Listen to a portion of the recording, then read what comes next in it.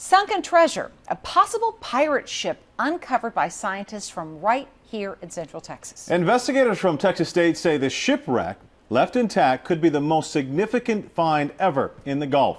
In tonight's cover story, Catherine Stolp shows us what they found.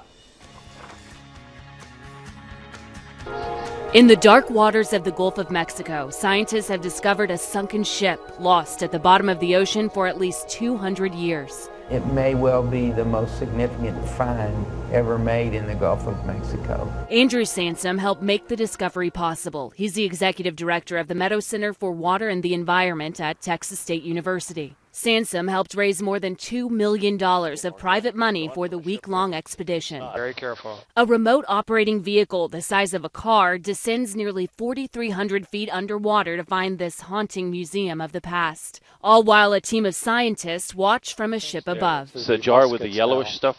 That might be ginger. From spices used to treat seasickness to a spyglass, a cannon, even clothes. A jacket has lasted on the Gulf floor for probably 200 years and is still intact. And not only that this immense mechanical device was actually able to pick it up without damaging it.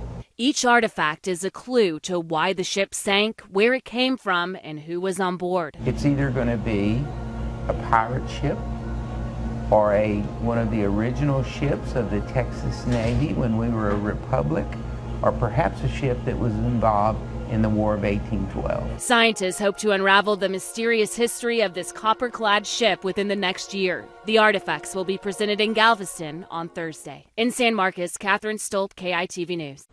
Now, Shell oil workers originally found the ship while surveying a pipeline route. Due to a lack of funding, the federal government tapped Texas State University to help investigate.